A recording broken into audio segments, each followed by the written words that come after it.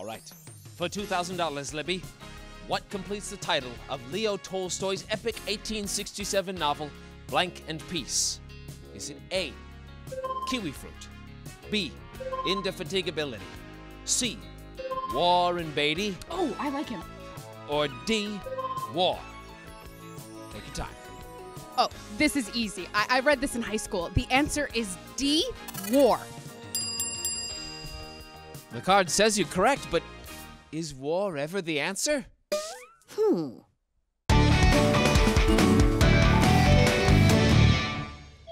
Hi, I'm Libby. And I'm Kai. Welcome to Catholic Central. War. From the times of Cain and Abel all the way up to today, humans have been fighting and killing each other. And for just as long, people have been trying to figure out the morality of war. We see conflict in the world, and it's natural to wonder whether war is the answer, or if it is ever the answer. So how does the Catholic Church think about war and peace? Let's start with an important distinction. Peace is more than just the absence of war. When the Church talks about peace, it means genuine harmony where people and nations are in a state of right relationship. Yeah, isn't everyone just looking for the right relationship?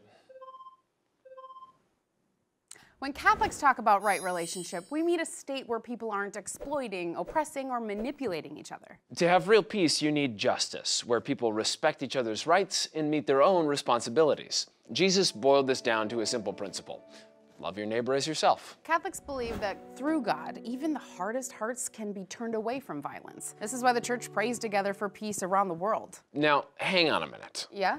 You do know that there are some terrible wars going on right now, right?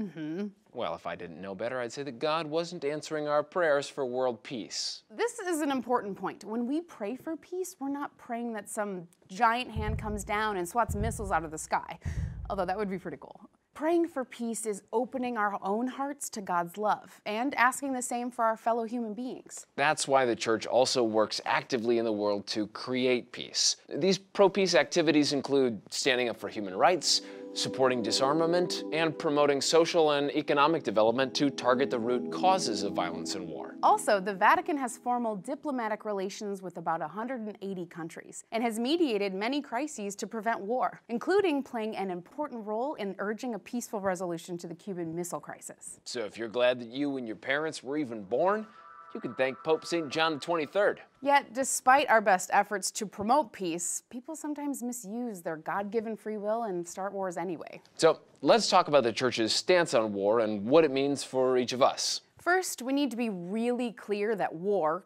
always and everywhere, causes innocent people to suffer. If your only experience of war is movies, CNN, and Call of Duty, it's easy to think of war as something abstract that happens to other people far away. But when you read about people killed in war, every single one of them had human dignity, hopes, and dreams just like you. We should do everything reasonably possible to avoid war. Yet, the Church also recognizes that sometimes people determined to harm the innocent can only be stopped with force. This idea led to what we call just war theory. This dates back to St. Augustine and was developed by other thinkers like St. Thomas Aquinas during the Middle Ages and Pope St. John Paul II in our own time. When national leaders are deciding whether to fight a war and individual citizens are deciding whether to support it, there are 4 criteria to determine whether it is a just war. First, just cause. Don't start a war just 'cause. To be just, a war must be fought for the right reasons, preventing a harm that is lasting, grave, and certain. A nation shouldn't go to war to expand its territories or avenge an insult, but it can defend itself or others against an enemy invasion. Second, a just war must only be waged as a last resort, once all other practical options have failed. Third, there must be a real chance of success. Wasting human lives is not just. And fourth, proportionality. The harms that a war seeks to prevent must be greater than the harms that will be caused by the war itself. So it sounds like I'm justified in waging war on my roommate's boyfriend, Brian. He's always at our apartment, won't even acknowledge me when I'm in the room, and his BO consistently makes me... Maybe, but it depends on the kind of war. Even just wars must not be fought with immoral tactics. No matter how evil an enemy leader is or how bad their BO, civilians are still civilians and may not be deliberately targeted. And even so-called collateral damage must be proportional to the military benefit. How do you determine the right proportion? It's impossible to put an exact number on it, but if you know that an attack will kill or harm few enemy soldiers and many civilians, or in your case, your roommate, that's wrong. What about limits on weapons? Weapons of mass destruction, like nuclear bombs or deadly viruses, kill soldiers and civilians indiscriminately. Landmines stay buried in the ground and can maim children many years later.